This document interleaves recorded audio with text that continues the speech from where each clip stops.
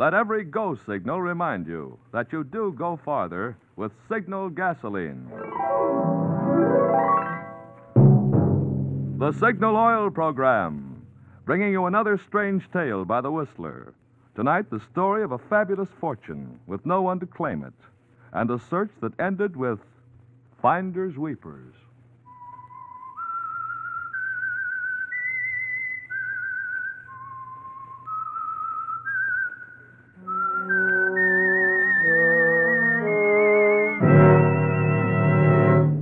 I am the Whistler, and I know many things, for I walk by night.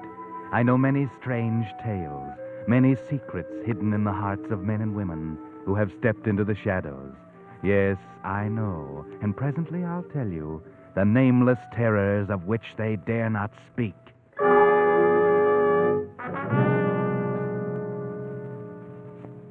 But now a tip I think you'll appreciate about the expected battery shortage this winter. 1 out of every 4 motorists who needed a new battery last winter couldn't get one. And this winter's shortage is likely to be even more serious for these 2 reasons. First, all cars are a year older, so more of them will need new batteries. And secondly, fewer new batteries will be available to civilians because of increased demand of the Army. That means if you want to play safe, now is the time to find out what condition your battery's in. The easy way to do that is to drive into your neighborhood Signal gasoline dealer for a free battery inspection. If tests show you need a new battery, be wise. Get a good one that will last. Most Signal gasoline dealers still have a limited number of the famous deluxe quality Signal batteries. These big, rugged batteries are built to Signal's own specifications for longer, trouble-free service. In fact, the Signal Oil Company backs each one with a guarantee, up to 2 years. With such a battery in your car, you won't have to worry about shortage, because you'll be set for quick starts for a long time to come. And now, the Whistler.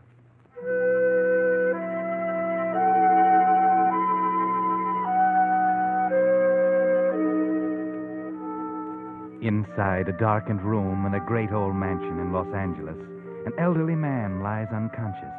He's the well-known industrialist A.R. Peters, and a doctor bends over his still form.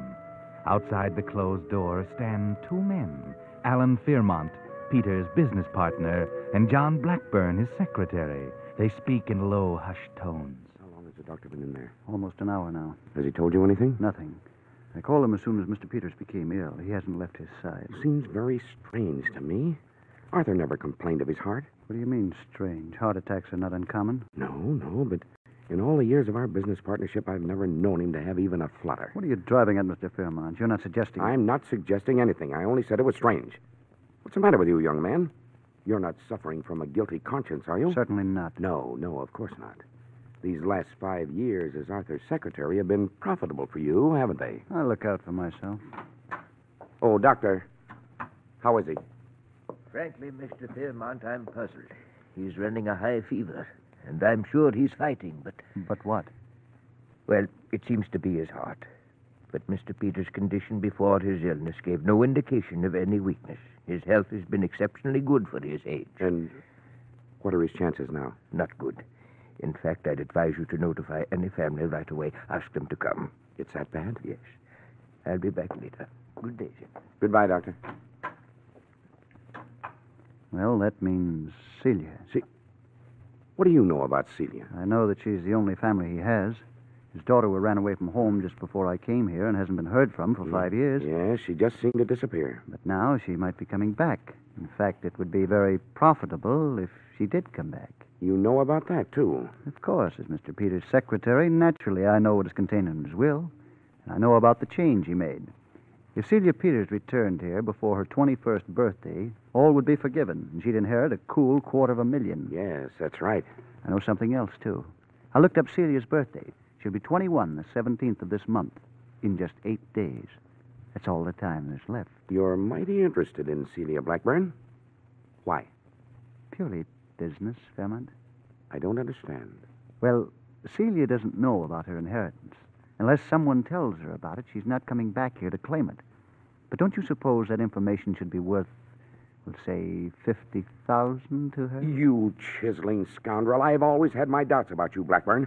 Don't you have 1 ounce of common decency? A girl's father is dying, and you have the gall to plan coldly to blackmail her for part of her estate. Okay, forget it. I'll do it my own way. Oh, no, you won't, Blackburn. Because I'm going to find Celia myself and bring her back. As the closest friend of the family, it's my place too anyway. But now, well, you can just forget it, Blackburn. Because I'll see to it that Celia gets what's coming to her. You'll have to find her first, Fairmont, and I doubt if you can do that before I do. We'll see about that. I'm leaving for New York tonight. All right, Fairmont. Maybe I'll see you there.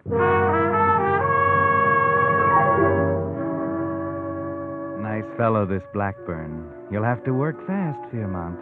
2 days have passed already, and you've just arrived in New York. Only 6 days left. In 6 days, you must find Celia Peters and convince her she must return with you.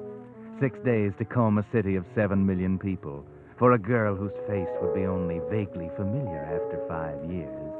A girl who may have changed her name, moved away, or even have died. Yes, Fairmont, it's a hard task you've cut out for yourself. A hard task in such a short time. Can I help you, sir? Yes, I'd like a room, please. Yes, sir. Will you sign the register? Certainly. There you are. Mr. Piermont of Los Angeles. Have you just arrived? Yes, yes. Oh, I'd like to ask you something. You may be able to help me. I'll be glad to. This postcard here, is it familiar to you? Oh, yes, sir. Those are our cards. Yes, we put them in the rooms. This card was mailed from here about a year ago by a Miss Celia Peters. Is she registered here? Miss Celia Peters. Oh, I'm sorry, sir. She was registered here for quite a while, but she checked out about 3 months ago. Oh. Do you have her forwarding address? I'm sorry, but she didn't leave one. You see, I know because there have been others asking about her. Others? Blackburn. You'll find your room quite pleasant, I'm sure. It has a wonderful Who view. were these other people who have been inquiring for Miss Peters? I'm sorry, sir, but I'm not at liberty to disclose the private affairs of our guests. It's an ironclad rule of the hotel. Boy, take this gentleman to 729.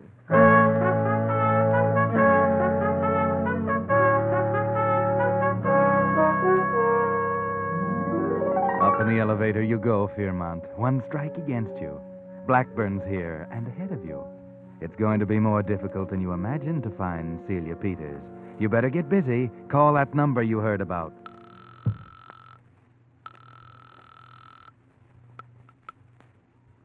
I'm Orokian. This is Alan Fairmont speaking. Yes, sir. I'd like to employ the services of your agency. Well, I'll be at my office until 5 this afternoon. I'm at the Iroquois. Will you come over immediately? Well, can't you state your business over the phone? Impossible. Well, I don't make a habit of calling in prospective clients, Mr. Fairmont. I'm an actual client, Mr. Marukian. I've heard quite a lot about you, and I want a job done. I'd like you to do it. Would a $500 retainer help your decision? It is persuasive. 1,000. You've convinced me. The Iroquois? Room 729. I'll be there in 20 minutes.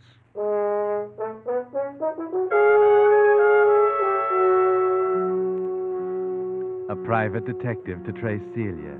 Yes. But I, Marukian, isn't the only one in town. There's Pat Sheffield, and he, too, has received a call. Name Celia Peters, age about 21. Look, how do I know this thing's on the level? Mr. Sheffield, I'm not in the habit of calling detective agencies just for recreation. Now, I've told you all about myself. That should be sufficient to convince you I'm serious. If it isn't, you'll have my check in tomorrow's mail to help you make up your mind. Okay, let's get on with the description. What does this girl do? What are her habits? Miss Peters left home 5 years ago after an argument with her father. She's pretty, rather small, and blonde, according to those who knew her then. She working here in New York? Probably. She has no other means of support. And one more thing. Yeah? No publicity. None at all. The search must be kept quiet. You, don't want the police interested, I guess, huh? No. But not for the reasons you may think. You have my address, and I'll expect a report right away. We have no time to lose.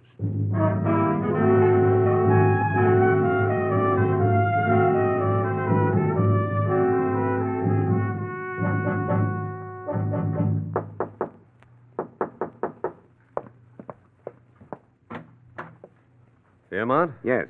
Orokian. Oh, come in, come in. Glad to know you. Here. Sit down. First of all, here's your retainer. Well, thanks. I'll pay you an additional 1,000 when you find the person I want. He's in New York? She is. That is, I think she is. Oh, girl, huh? What can you tell me about her? Not very much, I'm afraid. But it's absolutely necessary that I find her, and without publicity. Discretion is the motto of my agency. I dare say. But there must be no slip-ups. Publicity would spoil everything. I understand. Her name's Celia Peters. Here. Here's a picture. That was taken about 5 years ago. I don't know if it'll help you, honey. Oh, she's a child. She was 16 at the time. Still have freckles? I don't know. Very pretty. That was snapped just a few days before she left home in Los Angeles. I've no doubt that she's even prettier today. Lots of jobs for a pretty girl like that here in New York. Do you know what she's doing? I'm not sure. The only word we've had from her in the last 5 years was this postcard sent from this hotel about a year ago. On it, she said she was working as a model. A model, yeah, that's the most logical for a pretty girl of her breeding. Then you've seen her pictures in the magazines. Oh, no. No, we haven't. Never. What's the matter? Don't you read magazines out there? Models are always photographed and get their pictures in the magazines. Yes, but I've never seen Celia's picture in anything. And she's not a model, probably. Maybe she's going into show business. That's the next best place to find a pretty girl. Well, it's possible, I suppose. Although Celia wasn't trained for anything. She'd never worked a day in her life when she left home. Okay, if that's all the information you can give me, I'll get started. Fine. Only, Marukian, I can't impress upon you too much. There's no time to lose. Miss Peters must be in Los Angeles within 6 days, and there may be others trying to reach her. It's imperative that I find her first. There's $250,000 involved. I see. Then you're right. There is no time to lose.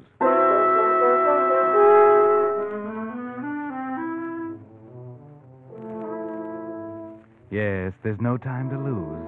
The search for Celia is on. I, Marukian, detective extraordinary, Pat Sheffield, manhunter deluxe, and who else? Each follows his own path. Sheffield calls on the rooming houses, the model agencies. Marukian tracks down the theatrical offices and nightclubs, the beauty parlors. Do you recognize the girl in this picture? No, never saw her before. Call after call. The trail is hard to pick up, but there's something else to pick up. Another hunter, crossing the trail time and time again. But I didn't call here before. Well, I gave the same information to another man yesterday. Another man.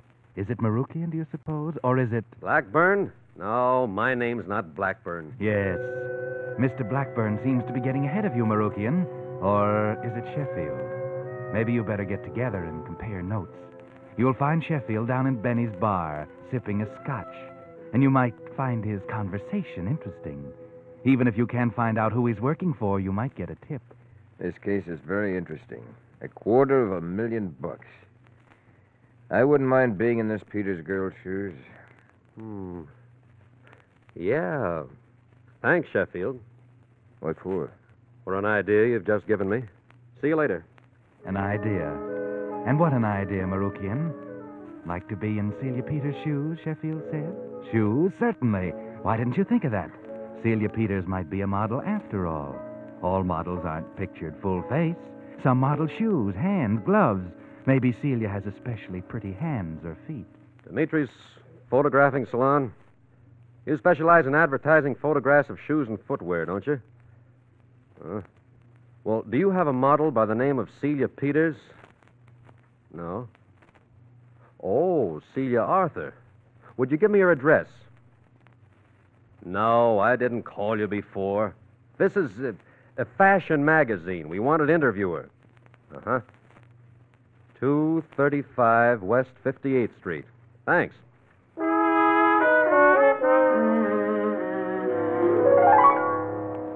Yes, it was an idea. Now Marukian is on the track. He picks up Fairmont and they go to West 58th Street. Celia Arthur, eh? That's right. Yes, she might use that name. It's her father's first name. Are you sure this is the right address? Yep. Come on. Apartment B, back this way. All right. There's one thing I wanted to ask you, Mr. Fairmont, about Sheffield. Did you hire him, too? Yes, but he hasn't had much luck. No. Sheffield's not so dumb. I wonder. Maybe he just hasn't passed his information on to you. You don't mean you think that he would... I don't know. I just wanted to know if you were sure who Sheffield was working for. Let's see. Oh, this should be it. Apartment B. Why, the door's ajar. Yes. We might just as well go on in. Wait. There's someone sitting at a desk, going through papers. But that's not Celia. It's a man. It's Blackburn.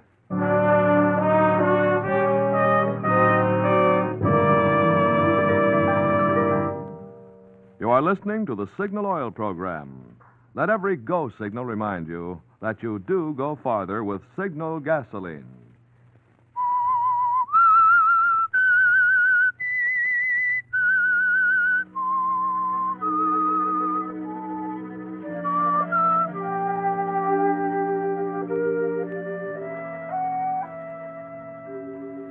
Just as Marukian and Fairmont seem on the point of finding Celia Peters, they arrive at her apartment, only to discover that Blackburn has beaten them.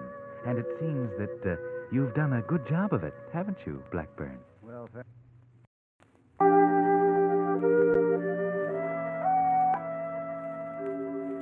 Just as Marukian and Fairmont seem on the point of finding Celia Peters, they arrive at her apartment, only to discover that Blackburn has beaten them.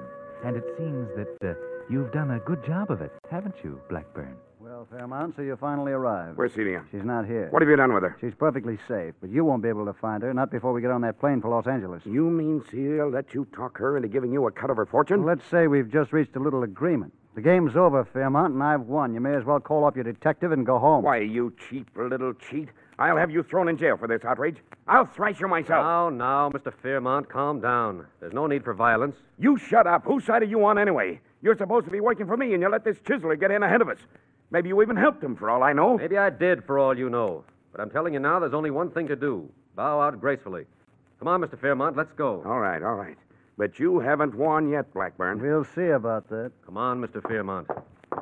Let's get out of here fast. I don't understand you, Marukian. Who are you working for? Me or Blackburn? Keep your shirt on and don't talk so loud. Now listen. Go back to your hotel and wait a few minutes. I'll have Celia Peters there inside of 3 hours. What? But Blackburn doesn't know any more about her than you do. He hasn't even seen her yet.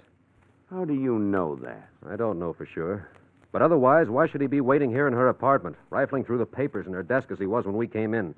He's still looking for her himself. But then if he waits here, he'll get her when she comes home. Right. But we'll get her before she comes home. You leave it to me. I'm not sure I trust you, Marukian. All right, then. Don't. Only I don't charge for goods not delivered, so you can depend on me bringing in Celia Peters, and soon.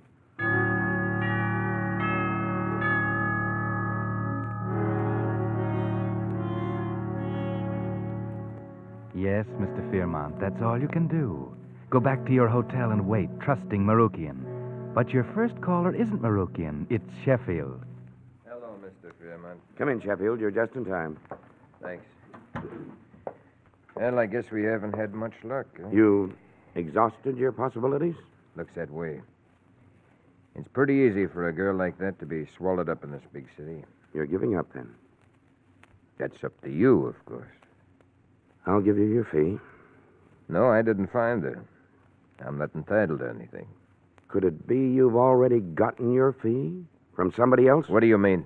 I mean that... Yes? Who? Oh, all right. Thank you. Well, that was a desk clerk. He said Celia Peters and I, Marukian, are on their way up. Celia Peters, huh? So we found her after all. Well, that lets me out, and I might as well be going. I'd rather you waited. I'd like for you to be here. You were just telling me that you didn't trust me, so... And I don't trust Marukian either. So I want you both here. Well, here they are now. Come in. Well, Mr. Fairmont, here she is, Celia Peters. Hello, Mr. Fairmont. You're Celia Peters? Yes. Well, don't you recognize me? I know I've changed in these 5 years, but I thought you'd still remember me. Yes, of course I'd remember Celia Peters. Mr. Marukian, would you say there was much resemblance between the photograph I showed you and this girl? Well, that wasn't a very good picture, and it's been a long time. What would you say, Sheffield? Take a look. Well... Oh, that. I remember that picture. Hattie took it one summer afternoon out on the lawn. Hattie? Yes, our housekeeper. Well, of course you remember her, Mr. Fairmont. What was her full name? Why, it was Mrs... Oh, isn't that funny? I can't seem to remember that. We called her Hattie always. You just weren't coached quite well enough, were you, young lady? What do you mean? I mean that this girl is not Celia Peters at all. I don't know who she is, but she's not Celia. But, Mr. Fairmont, of course I'm Celia. Surely you would know me after only 5 years. Yes, I would, and you're not Celia. Your game's up, young lady, whoever you are. I've a good idea that Blackburn has put you up to this, slick way for him to get his hands on some money. But, Mr. Fairmont... And that goes for you, too, Marukian. I'm not so sure you both aren't mixed up in it, too. Now, look, Mr. Fairmont. I don't know what this is all about, and I didn't ask to come here. This man came and got me away from my work, telling me you wanted to see me. Because you were an old family friend, I came. But I don't intend to stay and be accused of some kind of conspiracy. If you'll excuse me. Yes, you'd better get out, young lady, before I call the police. Police? I never cared much for you, Mr. Fairmont. And now I'm sure I was right. Goodbye.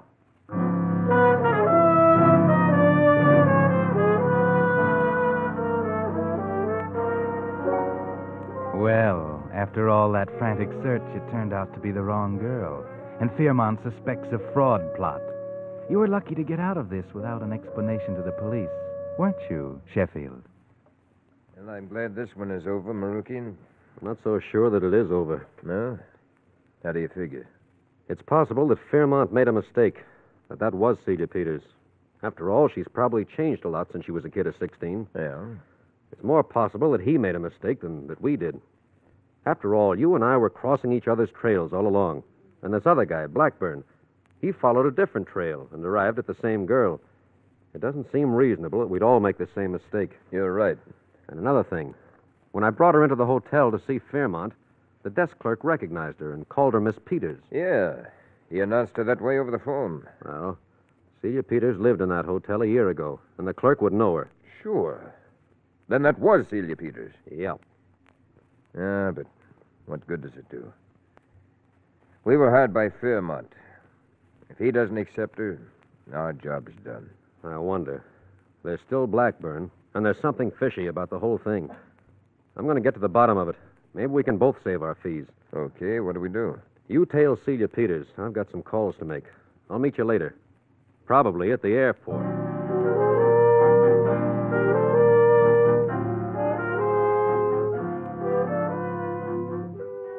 Now, what is Marukian thinking of? The airport? Yes, of course. Because Blackburn had 2 tickets for the Los Angeles plane. And right now, Blackburn is waiting for Celia in her apartment. Oh, Hello. who are you? You don't remember me, Miss Peters, but I'm Blackburn, your father's secretary. I've been with him ever since you left. Oh, I see. How did I find you here? Well, it was quite a job. But now that I have, there's no time to waste. Close the door and I'll start talking. I prefer to have the door open. And then I'll be brief. How would you like $250,000? Don't joke. I'm not joking. You can have it in 2 days. Is it worth 50,000 of it to know how you can get it? I don't understand what you're talking about. I haven't $50,000. No, but you will have if you play ball with me. And you'll have the other 200,000 left for yourself. I don't think I like the sound of this. You'd better go. Go? I don't know. I spent too much time looking for you. I'm not going to give up now. You're going to the airport with me, and we're flying to Los Angeles. I most certainly am not. Maybe this will help you decide. A gun. Drop that gun, Blackburn. Fairmont. Fairmont, what do you want here? Well, it seems I was just in time. Celia, I was hasty. I see that now. I got to thinking after you left, and I thought I'd better investigate further. Now I see you're not in league with this Blackburn. And if you have some letters or identification, I'll be convinced that you are indeed Celia Peters. But what difference does it make? What is this all about? Celia, you must come with me to Los Angeles. I've chartered a plane. We'll leave immediately. I'm not going anywhere with you. Why should I? Your father. He's desperately ill. He needs you. What? Whatever arguments you had in the past are forgotten. Surely they won't stop you from going to his bedside. To his bedside? Is he dying? Yes. Oh, no. Oh, poor father. Of course I'll go. Listen, Celia, let me handle this. You keep out of this, you chiseler. Celia, your father's will gives you $250,000 if you return before your 21st birthday. That's Friday. So that's what Mr. Blackburn was talking about. Yes, and thank goodness I got here when I did. Oh, it's not the money, Mr. Fairmont. It's father. If he needs me, I'll go. Okay, so I lose. You might as well have my 2 plane tickets. No, thank you, Blackburn. I've chartered a plane. And we'll have to hurry, Celia. There's still not too much time to get to California.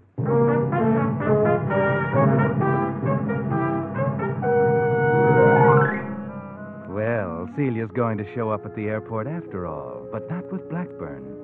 I wonder if that will upset Mr. Marukian's plans.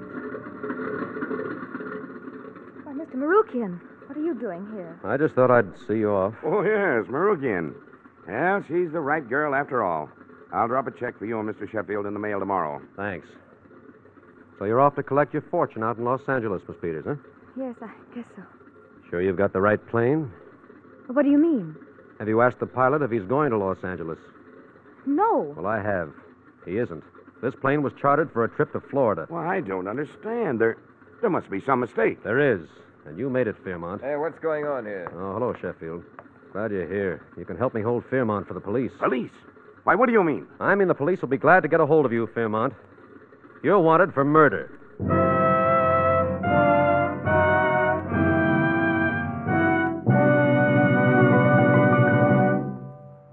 The Whistler will give you the strange answer to tonight's story in just a moment. Meantime, I want to tell you about the game that's now top favorite among men in the armed forces. It's Salvo, S-A-L-V-O, the exciting game of military strategy in which two persons match wits trying to sink each other's battleships. Signal Oil Company has been supplying thousands of Salvo games to men in uniform. And these letters will give you an idea of how Welly Ringer, a naval recreation officer, writes, Salvo games are especially popular among troops aboard transports bound for overseas, and those men sincerely appreciate Signal's generosity and thoughtfulness. And from Major Wolf of the Army Special Services comes this letter. The Salvo game that Signal Oil Company has distributed to Army, Navy, and Marine personnel overseas have turned many dull hours into fun. Well, friends, since boys in the service have gotten such a kick out of playing Salvo, the Signal Oil Company thought that you, too, would enjoy this game. So, in addition to the thousands that will continue to be sent overseas, Signal has been able to get a limited number for distribution here at home. To get yours, simply stop at your neighborhood Signal gasoline dealer soon, while his supply lasts, and ask for a Salvo game, S-A-L-V-O. Remember, it's free. And it's the same exciting game for which fighting men around the world are writing Signal Oil Companies these enthusiastic letters. And now, back to the Whistler. Well, Marukian was right. The police were very glad to get a hold of Mr. Alan Fairmont, that fine, upstanding friend of the Peters family. He wasn't such a friend after all, as it turned out. Marukian said murder, and that's what it was. The murder by poisoning of old Mr. Peters. Yes, it wasn't heart failure at all, but Fairmont didn't think that would ever be found out.